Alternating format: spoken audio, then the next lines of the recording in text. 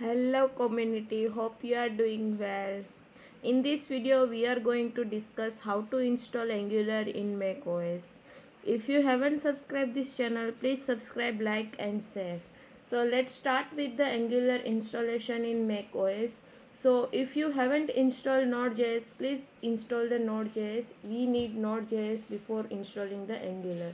So here is the Node.js website. You can download the Node.js package from that website. So you can download LTS version.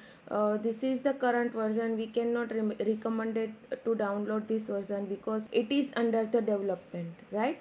Okay, so let's install the Node.js. I already download this Node.js, so it is in my folder. So here I install the Node.js version 18.12.1. So if you double click on that package, it will open this pop-up. So you have to click on continue. Here you have to agree with the license, continue, agree and install.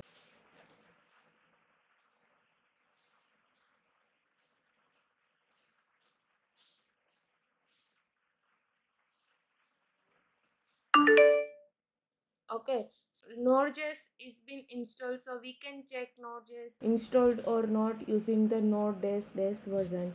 Let's open the terminal to check if Node.js is installed or not. Okay, so here you have to write command Node-dash version. If it is not installed successfully, then it is showing the version, otherwise it will give the error. So let's enter this command. So here I installed the Node.js successfully, so it is showing me the version of Node.js. Let's start the Angular CLI installation. So here you can copy the command, okay, and you have to paste in terminal.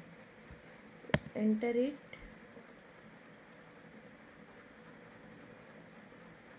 It will install the Angular CLI, which is help to create projects, create a components, services and all. So here I am getting a error of access.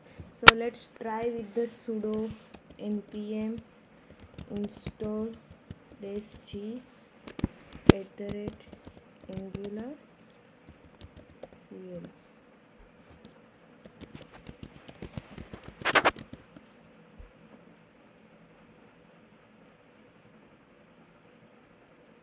So if you run with the sudo, so then it is not given the error of access. So you can install with the sudo, so the Angular CLI is installed successfully. Okay, so let's check the if Angular CLI is installed or not. So for that we have one command to check the Angular installed or not in this machine.